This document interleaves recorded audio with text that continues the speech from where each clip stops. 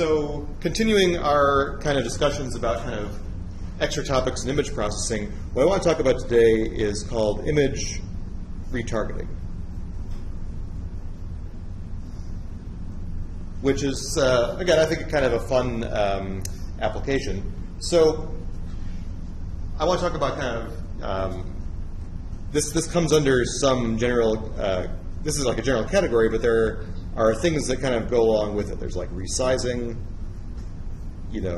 also I'd call, recompositing or reshuffling. You sometimes hear these words used.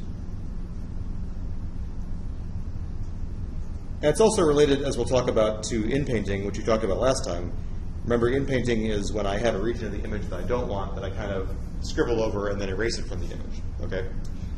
So let's motivate things by talking about image resizing, okay? And so resizing is something that naturally happens when I have, a big image, like a Hollywood movie, 4K wide image, and I need to look at it on my phone or on my web browser, right? So there are lots of times where we are looking at, an image, and then we're changing its size, right? Now, MATLAB's imresize command will do that for you.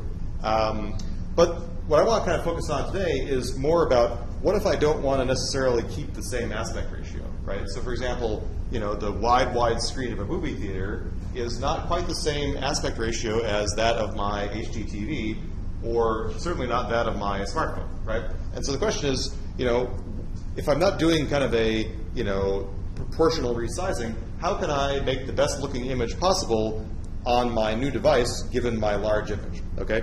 And so from image processing, we know a few answers to this question, right? So again, let's suppose this is my original image, and I want to make this image square, okay? So let's suppose I want to make a square image. I have a few choices, right? One possibility is that I just crop out a square of the image, right?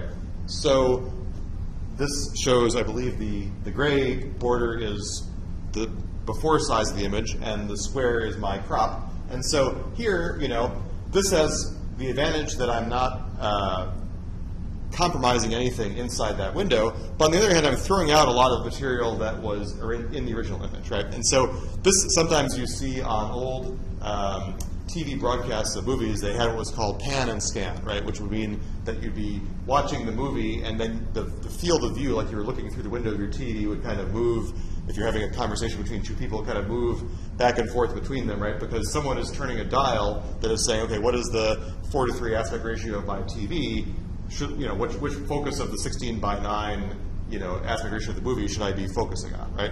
So this cropping is, saving image detail, but at the same time losing image content, right? An alternative is just taking my original image and squishing it down into that square, right? But then I'm going to screw up the correct, what's the word? The sizes and shapes of things, right? So like these cows now become super skinny, right? Because the new image is, skinnier than it was before, right? So this is going to distort image content in a way that is usually unacceptable. And so a more common thing to do in terms of like what you may see on your TV at home is letterboxing, right? Where I don't throw away anything, but I put these black bars across the top and the bottom of the image to pad the image out to the aspect ratio that I have, right?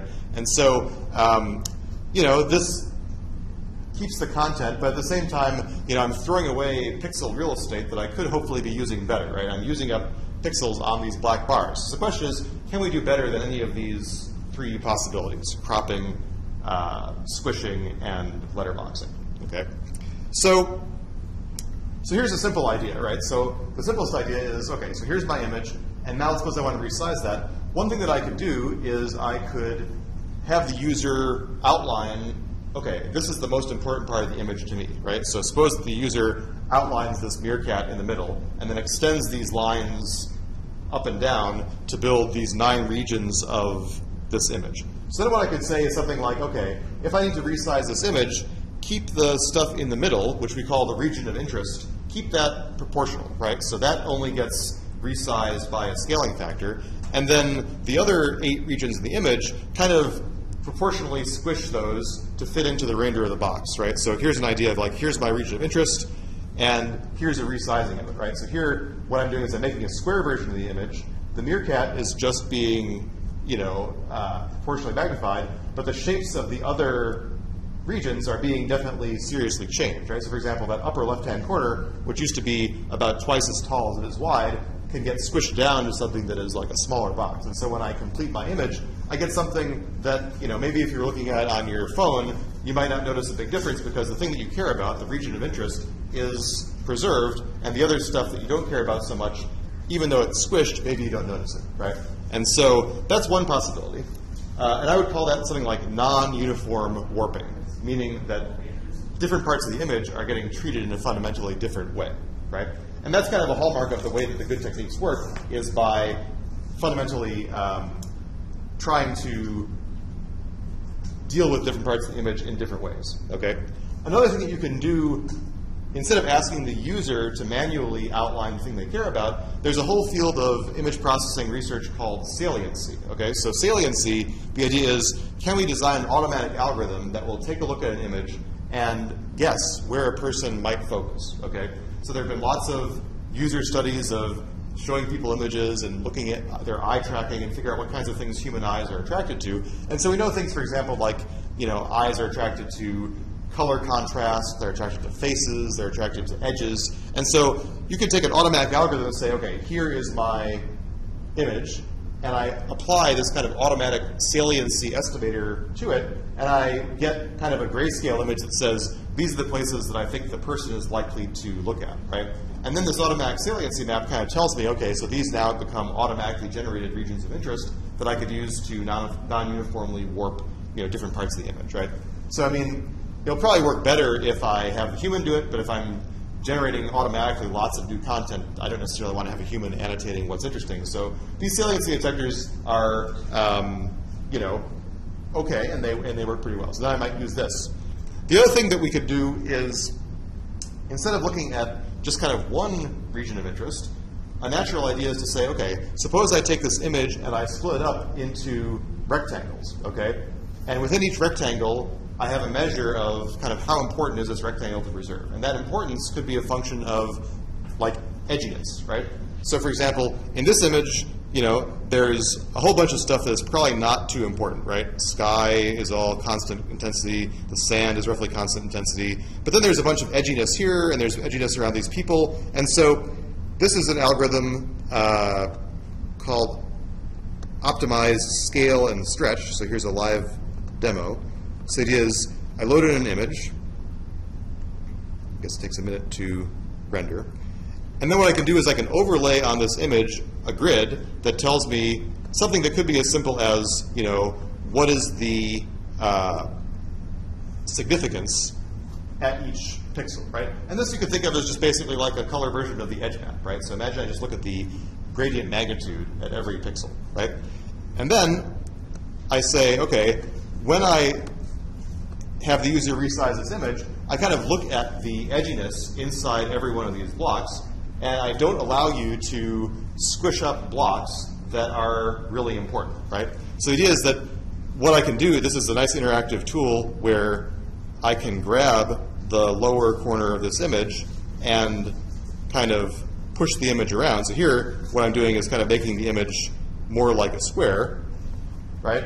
And so I can see that what's happened is that the people over here, they look about the same and they look undistorted, whereas I've kind of squished rectangles that used to be in the sky. And I can kind of see that from looking at this grid, right? So you can see that the rectangles, or the squares that cover regions that have a lot of gradient action are not getting squished, and the regions that are not that important, or perceptually unimportant, are getting significantly distorted, right? And so this is kind of a fun little thing where I can kind of interactively drag the size of this image to make it change its aspect ratio, right? So if I kind of squish it back down this way, then this is kind of, I guess part of it is that I can't get the whole image on the screen. So if I squish it down even more. So now actually I squished it so far that I squished out the sky, basically. You can see that all of those rectangles up here got significantly squished down. But again, if I had to make a representative version of this image that was at this scale, actually I think it would look pretty good, right? And so, like I said, this algorithm is called optimized scale and stretch. And what you fundamentally do is you apply a cost function that says, how much do I, so all I'm doing is I'm taking this grid, right? So this is the visible grid. And you can imagine it's like an optimization problem over where should I put each vertex of the new grid, right? So the grid has to stay connected like a series of boxes put together, but I'm allowed to kind of move where those vertices of the boxes are. And so there's a cost function that basically says, for important boxes, make it kind of stay a square, and for unimportant boxes, don't distort it too much, right? And so this is kind of a neat little app. So another exciting thing that came about a few years ago, I mean, probably almost 10 years ago now, in a computer graphics conference, is called seam carving, right? So this is a kind of a fun technique for image resizing that actually is very easily understandable from what you guys understand. So okay, so this is just still pictures of this. Okay, so here's the idea. Suppose that I wanted to resize this image. Okay, suppose that I wanted to make it skinnier. Okay, reducing the number of columns. So there are a bunch of possible ways I could do this, right? One way is I could just chop columns out of the image, right? Either from one of the edges or just, I mean, it'd be kind of dumb, but I could chop them out from the middle, right? Every column that I remove would make the image 1 pixel narrower, right? The idea behind seam carving is, well, I don't actually have to remove columns. What I could do instead is I could remove what we call seams, which is just basically a 1 pixel wide path that goes from the top of the image to the bottom of the image, right? And so as long as that pixel is connected, it's kind of like saying I draw a little wavy line from the top to the bottom, and if I were to remove those pixels and push the rest of those pixels together, I didn't have an image that was 1 pixel less wide, right? And so the trick is choosing a good seam so that when I remove those pixels, the image looks pretty much the same as it did before, right?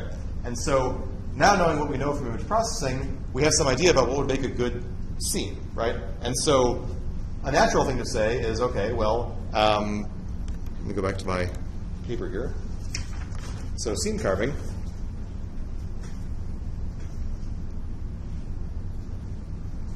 Right, the idea is I have an image, and let's suppose I want to make it 1 pixel narrower, right?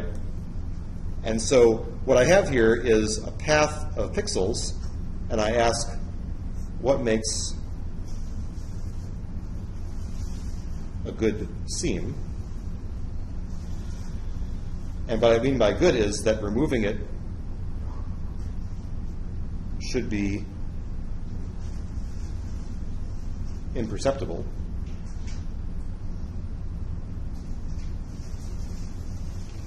Well, a very simple idea is just to say that I create a cost for my seam that's related to the gradients along that seam, right? So I could say I have a seam energy. So my seam is going to be something like, let's call it S. I compute an energy that says for all the pixels along this seam, compute, for example, the X gradient magnitude plus the Y gradient magnitude. And I want that to be low, right? Meaning that I want the seam to pass through places where there aren't a lot of edges, right? And then the algorithm is very simple. It just says, okay, so if I want to make an image, say, 10 columns narrower, I just start throwing away the cheapest seams, right? I take the best one, I throw it away. I take the second best one, I throw it away. And so here's the result of that. But let me just say for a second, so how would I find the best one? Okay, so I gave you a cost function, but how do you minimize that cost function? Well, the easiest thing to do is with dynamic programming, right? And so the idea is to say, okay, so for show of hands, who knows about dynamic programming? Right? Half the class. So dynamic programming is basically saying, how would I keep track of the best seam? Well, the idea would be, very simply, I say, okay, first I compute what if the seam was going through this pixel in the top row, or this pixel, right? And so each of these pixels initially gives me a cost, right? And then I say, okay, well, now suppose that I put this pixel on the seam, where could that have come from? Well, it could have either come from here or here or here, right? Because I need the seam to be connected, a connected path of pixels from top to bottom. And so basically here what I can do is say, okay, well, the smartest thing to do would be to take the cheapest previous guy and add to it my cost, right? So kind of what you have is at the bottom of the image, at the very end you have like, you look for the lowest cost that is accumulated at the very bottom, and then you work your way back up to find out what was the path where things came from, right? So, and I'm sure that if you took data structures, you must have done a dynamic programming kind of thing at some point, right? So it's not too hard to program this up. It's very fast to do. And then the results you get look something like this. So, for example, if I were to reduce that beach image, these red lines are, say, the 100 or whatever cheapest seams. And if I take those pixels out of the image, then I get an image that looks like this. And I think that, you know, again, you'll notice that none of the seams go through very edgy or interesting parts of the image, right? They don't go through the people. They don't go through the texture of the sand on the beach, right? They only go through flat regions. And here you can see they're kind of dodging around like this seaweed on the beach. You know, seams kind of go around it. And so when I remove that stuff, I get a version of the image that looks pretty much like it did before. The other thing I can do is use the same tactic to make images larger, right? So this is only for making images smaller, but I can use the same idea. Suppose I've got an image that's narrow and I want to make it bigger. Well, what I could do is say, okay, I'm going to find the lowest cost seams, and those are the places where I'm going to add some stuff, right? So what I could do is say, so for reducing image size, I add seams. No, I remove seams. For increasing image size, I add new pixels at the lowest cost seams. Right? What I mean by that is that, you know, suppose that I want to make this narrow image bigger. What I can do is I say, okay, this is my lowest cost seam, and then I kind of add some new pixels, 1 pixel wide, in the middle here. And these new pixels could just be, for example, the average of the pixels on either side, right? So it's easy to just kind of hallucinate new pixels in between stuff that I didn't have before. So these basically are average of neighbors on either side.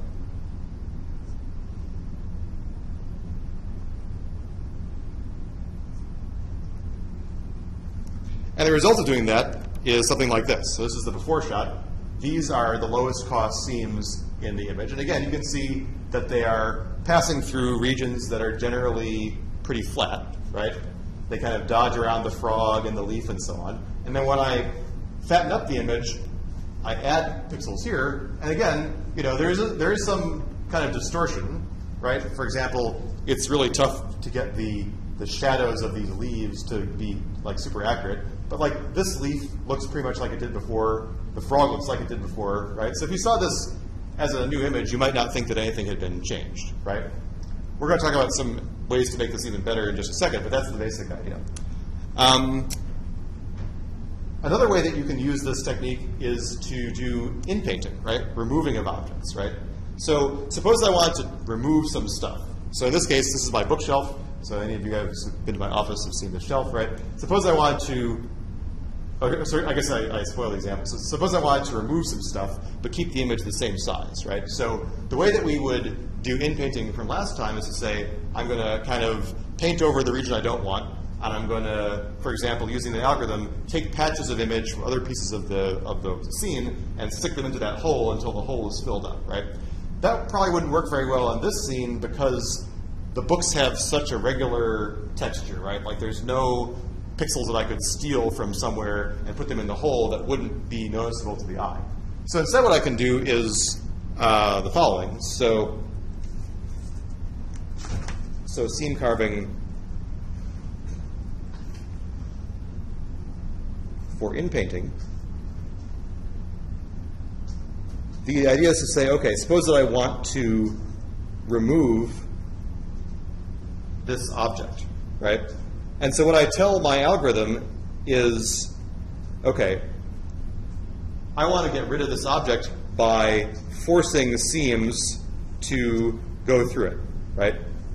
What I'm going to do is I'm going to cut that object out by saying, remove k seams that are forced to go through the object. Right? And so one way to force that is, for example, to say, okay, remember my cost function was looking at the cost per pixel of the seam. So in this case, I could say, well, I could make this free to go through this object, right? So seams will naturally gravitate towards passing through it because that's the cheapest thing that they could possibly do, right? And once I've cut down the image by that number of columns, then I resize it, then I add k seams to get back the original size. And so here's that example again. So here's this bookshelf. And so what I did here was I removed 2 books from my bookshelf, right? So if you saw this, you probably wouldn't really think about what might be wrong. Here's the original image again. What I did was I said, okay, here are these 2 books, the red book and the purple book.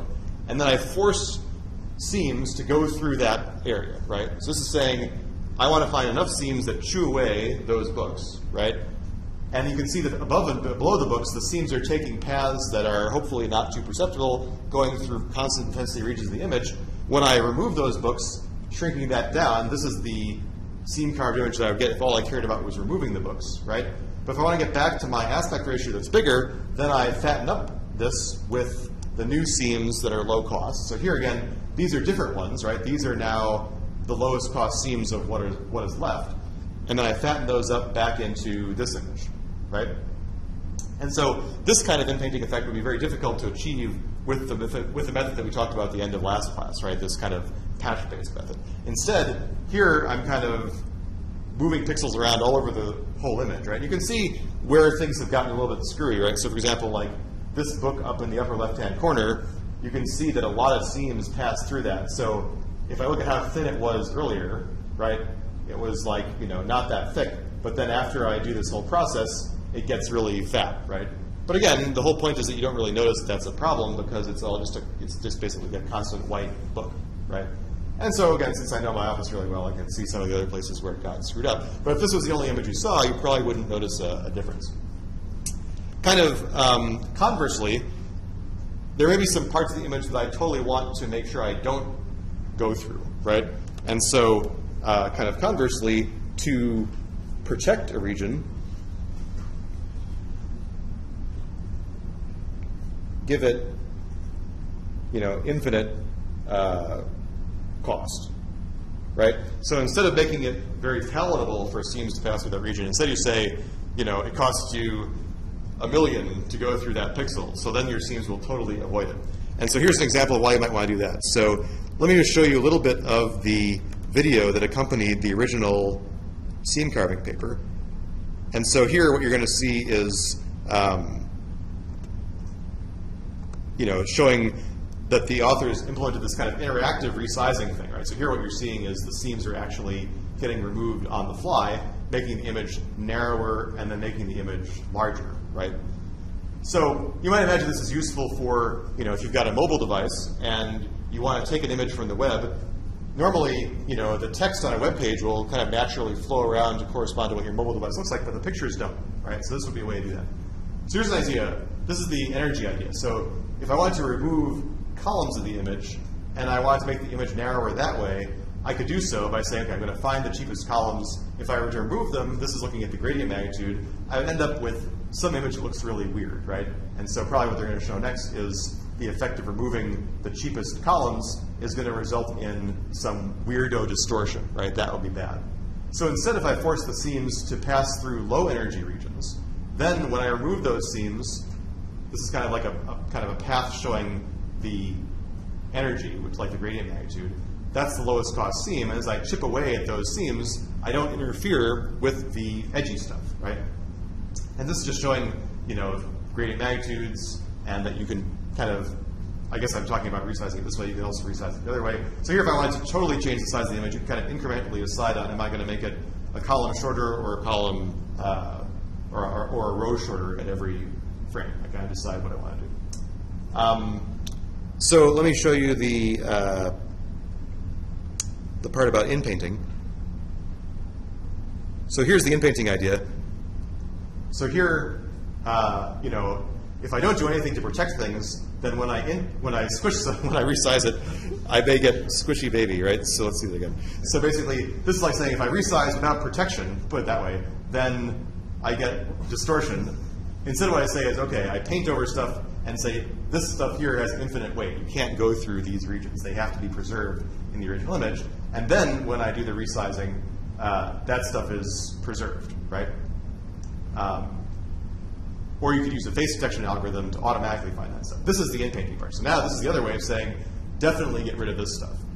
And so this stuff, the seams are forced to go through there. And then when you erase the person, they just kind of, they were never there, right?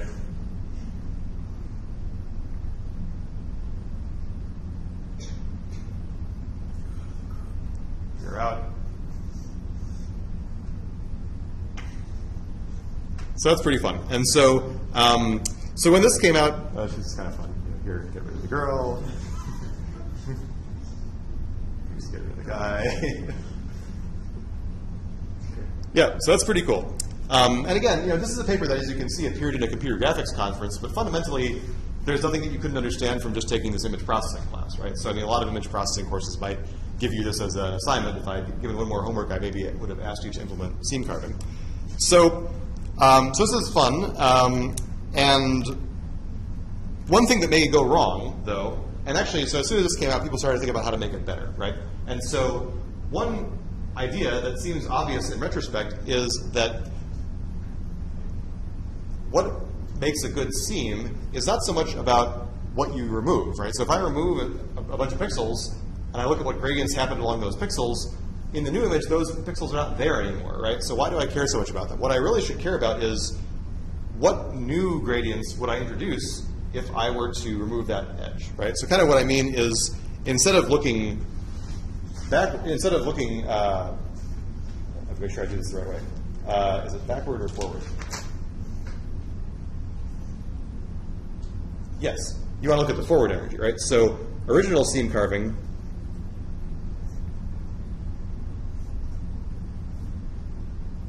looked what I would call backward. Better is to look forward. And what I mean by that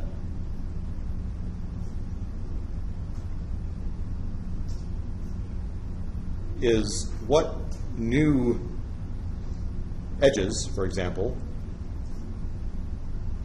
would be introduced if we removed this seam. I think I have a picture that illustrates this better.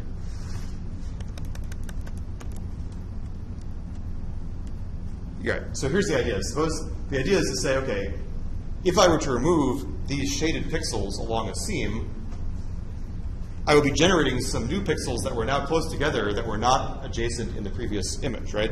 So here's the simplest case. So if I remove these two pixels in a column, right, then this pixel and this pixel are suddenly neighbors, right? And I should have a cost that says, well, what is the gradient between those two new neighbors, right? How much energy am I introducing into the image by removing these pixels? And the same way here, if I remove these two diagonal pixels, I get new neighbors both in the vertical and the horizontal directions, right? So instead, it was a simple twist to say, okay, well, what if you instead removed pixels according to how much new energy there was going to be? That turned out to make better looking images. And here's a kind of example of, here's the original image. If I did regular seam carving, I would get an image that looks like this. And so if you compare this guy's weird, like, foot, right? This is the before shot. Regular seam carving would make this kind of weird after shot, whereas improving the seam carving kind of makes a better looking image, right? So I think that in general, people would prefer to use the forward energy instead of the backward energy. And there are some details about how that can be done efficiently. I mean, it turns out that you can't quite I guess maybe you could do it with dynamic programming, but it's probably easier to do it with graph cuts, which is this algorithm we talked about last time. So there's an efficient way of doing it. So that was all kind of like maybe 2007, 2008. And then people started thinking about, okay, well, what's an even more exciting way to fool around with images? And so that led to a series of patch-based algorithms, okay? So let me kind of get there. So here's the idea. So let's suppose that I have some really complicated image, right? So you will find that seam carving to resize this image, to make it smaller especially, will immediately go bad. And the reason for that is that there are no nice low-cost seams in this picture, right? So you're immediately forced to make some bad choices about what pixels to remove. And if you keep on chewing away, you know, seam by seam, you'll get something that immediately looks like crap, right? So the idea was to say, okay, well, to resize this image has a lot of repetitive texture, right? It's got, you know, repetitions here, and so if I need to make this image smaller, maybe what I should do is not try to keep every, you know, part of the original image, but instead make an image that represents what the old one was about, right? So for example, if I had to make a smaller version, maybe this would be an okay representation. The reason being that this image contains kind of, you know, all of the textural elements of the original image, right? So kind of a more real-world way of thinking about this is that suppose I wanted to resize a building that had, you know, 80 windows, right? So instead of trying to keep all 80 of those windows, maybe when I squish it down, I start to throw away windows, right? Because all the windows look fundamentally the same. I'm going to show you a video in a second that makes that idea more clear. And so that led to this idea of, you know, what's called bidirectional similarity.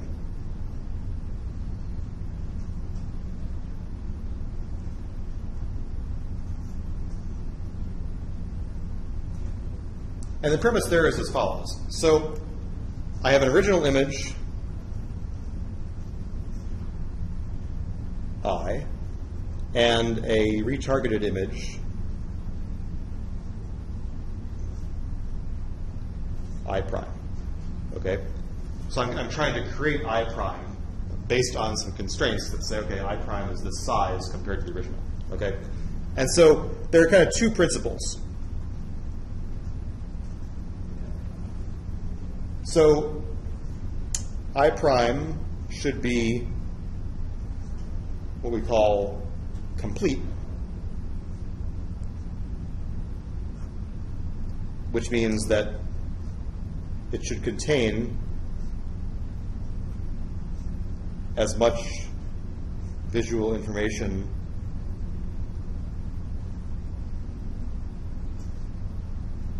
from I as possible. Right? So we don't want to throw any elements of the original image away. We want to keep all that stuff. And the other one is that I prime should be coherent,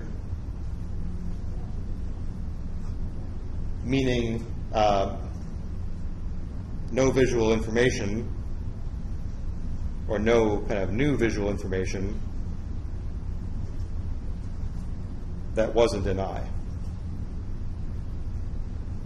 Right? And this is kind of along the lines of this forward energy I just talked about, saying that we don't want to introduce anything in the new image that didn't appear somewhere in the old image, right? So we don't want any artifacts that we don't like in the new image, okay?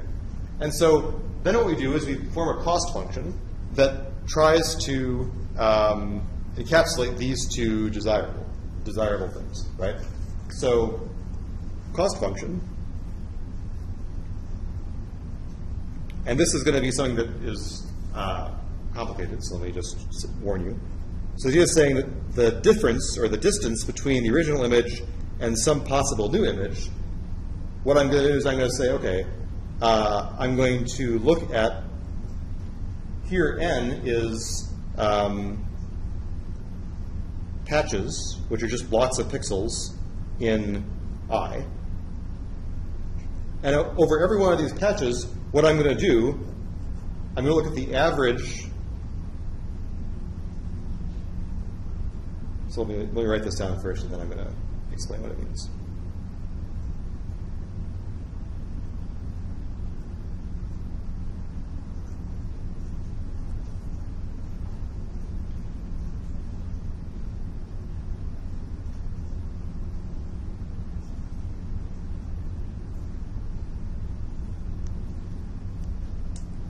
So what this is saying is I look at a whole bunch of patches in the original image, and I find the best corresponding patches in the new image, and I compute that average distance, right? I want that to be small, right? And so this is basically saying that this is that completeness criterion, right? This is basically like saying that everything in the old image should somehow be represented in the new image, right? Every pixel, every patch in the old image should have a good match somewhere in the new image, okay? And then the other way is to say this, where I take patches in my newly generated image, and I look for the best patches in the old image.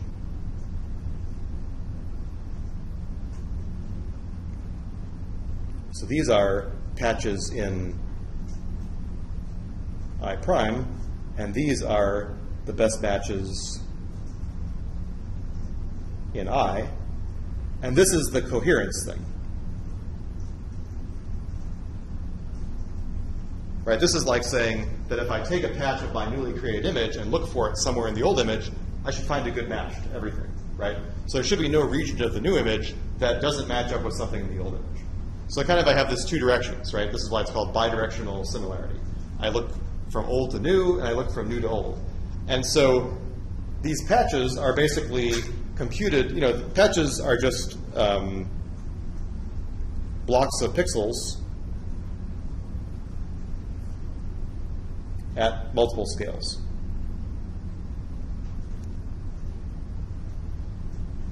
That just means multiple sizes. Okay.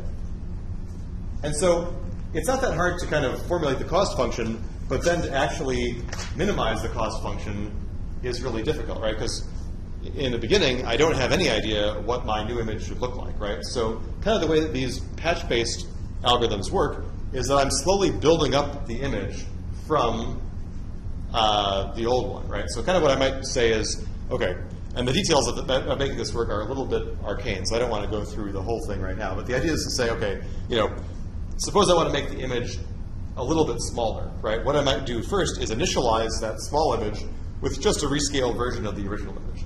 And then I try to refine each of those pixel intensities to bring it into line with my cost function, right? So I need to have a place to start from. But actually, it's not that hard to show how you might update this. So let me just give you some flavor of how that works, right? So kind of what I need to do is this image is made up of pixels, right? And so how would I know how much every pixel of the new image contributes to this cost function, right? So that pixel is going to play a role in a bunch of patches here, right? So for example, suppose that I consider, you know, pixel j over here in the new image, okay? So pixel j is going to contribute to a bunch of patches over here, right? So certainly it's going to contribute to basically, you know, say I've got 3x3 patches, it's going to contribute to 9 patches over here. So there are going to be 9 cost function terms that depend on pixel j here. This is a little bit harder to figure out because I don't really know which patches over in image I are going to have pixel j in their best matching blocks, right? So could be 0, could be 50. I don't really know which best match blocks are going to contain this. So let me just say this a little bit more mathematically. So how does pixel j in I prime contribute to this cost function?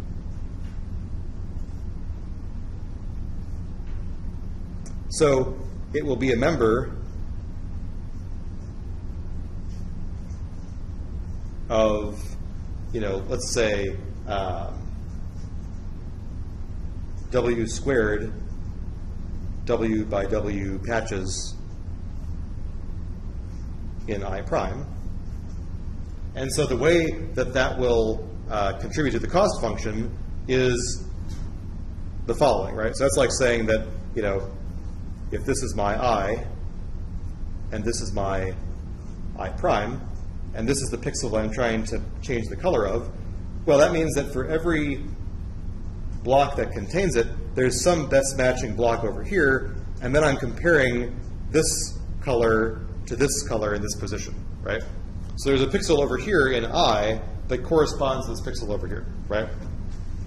And if I were to look at this block instead, there's some other block over here, and now I have to compare this pixel over here in this position, right? So kind of what I have is the contribution is something like the sum over all these blocks, some pixel value over in image I minus the pixel color in image I prime that I'm trying to create, right? So here all I'm doing is looking at the sum of squares of corresponding pixels, right? And so this is what I want to optimize over. But this is easy, right? This is just a squared cost function term. So in theory, I could just take the derivative of this with respect to I prime of j and set it equals 0 and get some function for that pixel, right? It's a little bit harder to understand, what pixels over from I prime contribute when I'm looking at the other terms. So the other way, which is completeness, is less certain, by which I mean, again, here's my pixel j. The way I do the completeness part is I start with blocks over here, and I find corresponding blocks over here that are the best matches, right? And so it could be that this pixel is lonely and never gets any best matches, right? So I could have no versions over here in image I that match up with that over here in image I prime. Or I could have one that says, okay, the best match over here happens to be this, and so that means I should compare this value to this value, right? So instead I have kind of like a cost function term that says like this.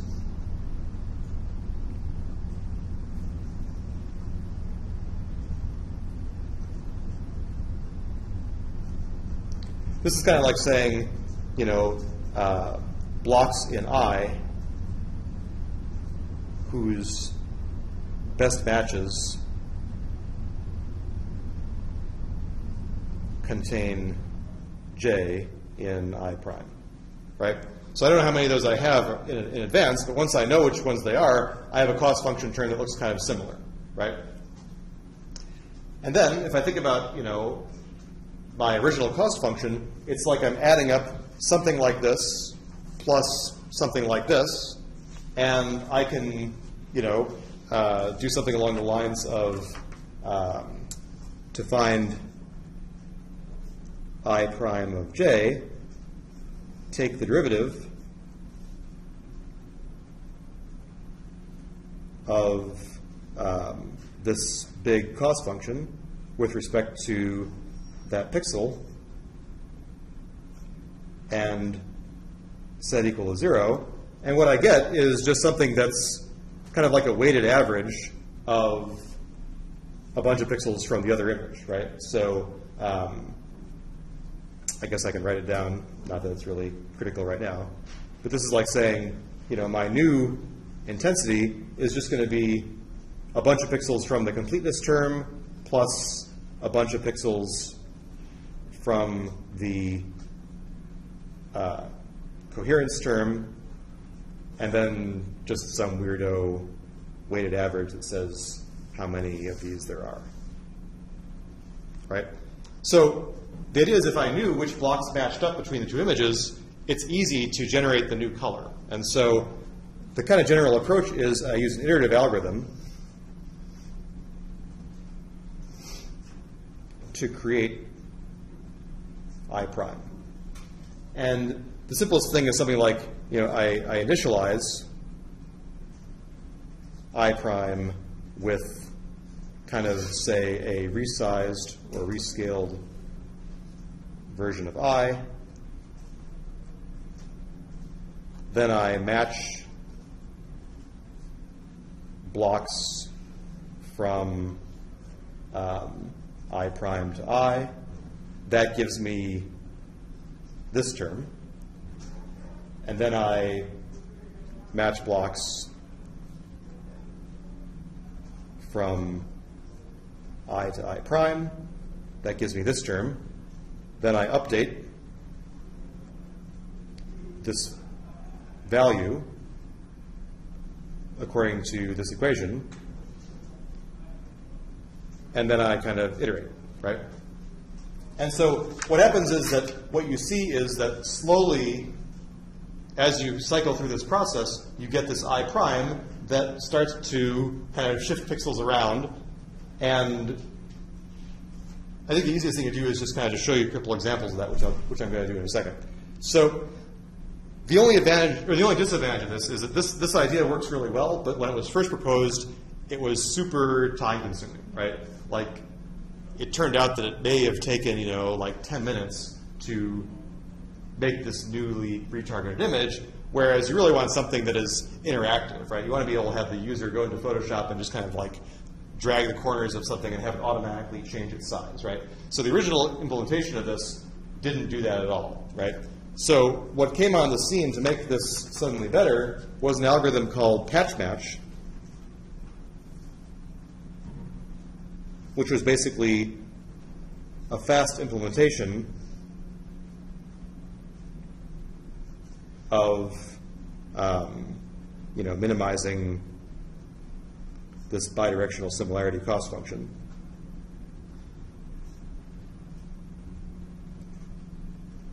And part of the secret sauce had to do with the fact that whenever you're running this algorithm, you're constantly matching blocks between images at different scales. And that constant kind of searching and matching for the best match is very time consuming. And so Patchmatch was a clever way of thinking about saying, okay, it turns out that a lot of times you don't have to actually run that matching process from scratch every time. You can save results from previous iterations, and also you can get away with not finding the exact best match, but kind of like the approximate match. So this is kind of like a thing that's built on an approximate nearest neighbor algorithm. So if you're an algorithms person, you can read more about kind of, you can kind of bound the performance of how well can I do with a exact nearest neighbor algorithm versus how well can I do with an approximate nearest neighbor algorithm. That's what made this faster. And so suddenly this became something that was very quick to do. And so I'm going to show you the Patchmatch video in just a second. And let me just say that, this whole approach enables not only resizing, but also what I would call kind of recompositing and reshuffling.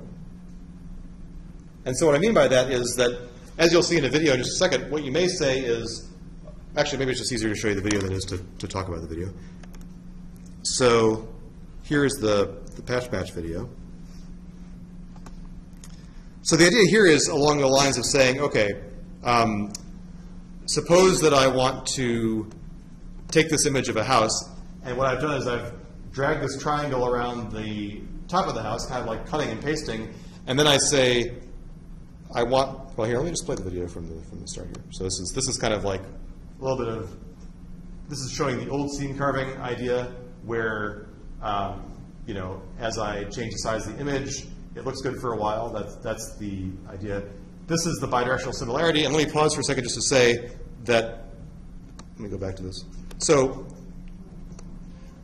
the idea behind this bidirectional similarity was that if I wanted to resize this image to this, it would produce images that kind of look the same, but were not, that kind of deleted out repetitive texture, right? So for example, here, I've got all these windows that look the same, and instead of trying to seam carve between all those windows and switch them together, instead, the bidirectional similarity will start to actually literally just remove windows, right? So this building used to have 6 windows, and now it has 2 windows, right? But there are no parts of this image that are not really present somewhere in this image and vice versa, right? So kind of the advantage of bidirectional similarity is it gets rid of this repetitive texture, but it doesn't introduce any weird artifacts. And so Simikov et al., this is the paper that, here it says 5 minutes for a 250 by 200 input image. That's pretty time consuming. So this is the paper that does interactive reshuffling. So like saying, okay, move this thing to there, and it automatically moves the pixels around to make the most compelling new image, right? So here I'm doubling this thing, right?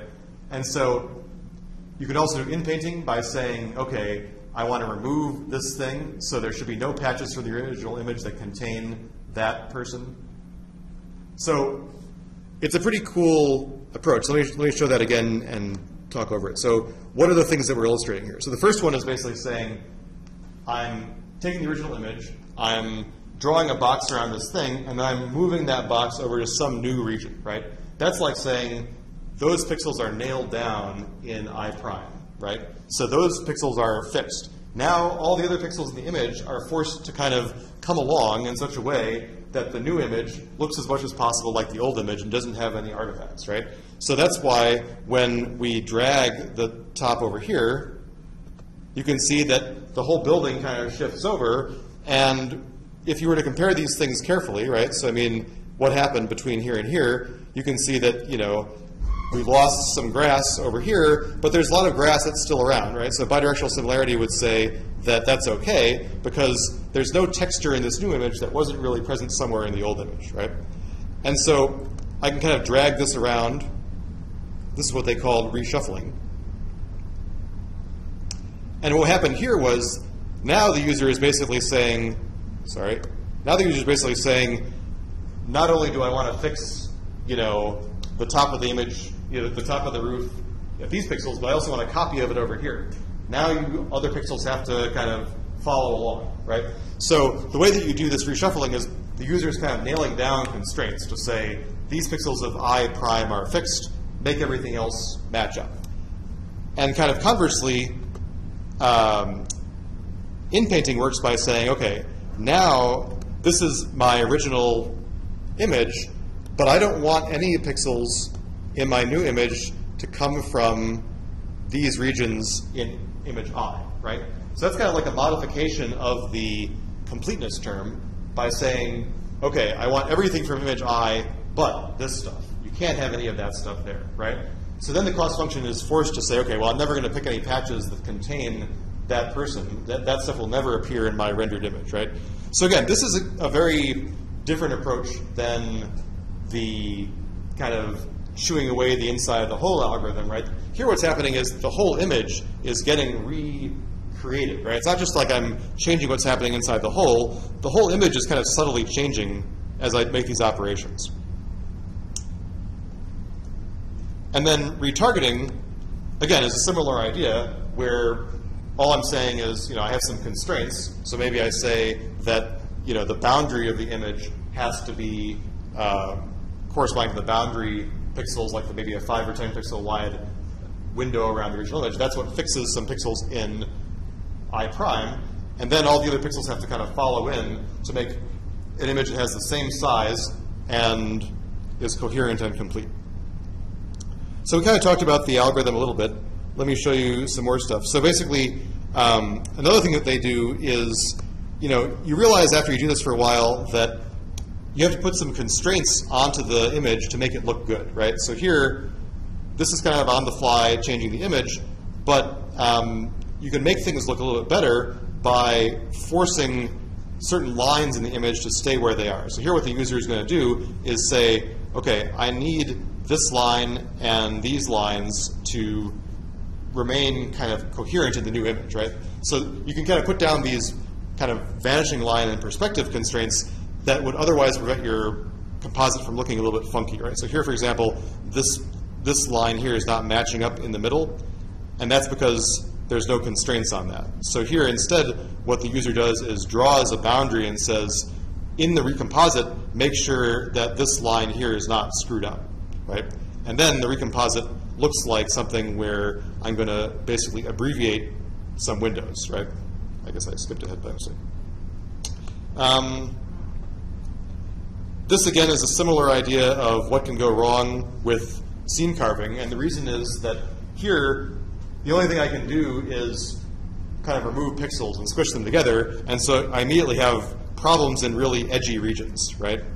And so the idea here is to give the user a little bit more control. And we can do the same kinds of things where we say, okay, I'm going to protect a certain region.